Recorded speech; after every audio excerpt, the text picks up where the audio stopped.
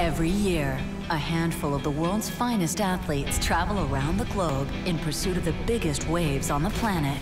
Tonight, they've made the pilgrimage to Anaheim, California to remember the ones they conquered, as well as the ones that got away. But the main reason they're here is to celebrate the sport they love, big wave surfing. What separates big wave surfing apart from all the other sports is there's no constant. It's constantly changing. It's just different every time. Every swell, every place in the world, always different.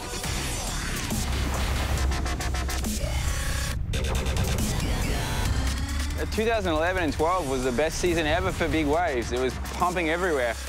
Progression of big wave surfing this year has gone off the charts.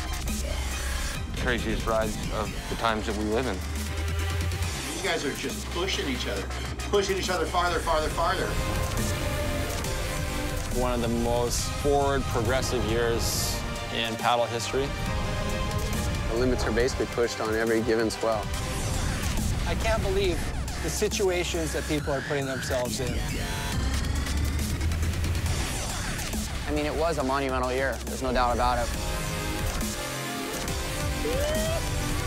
Probably some of the most perfect big waves I've ever seen.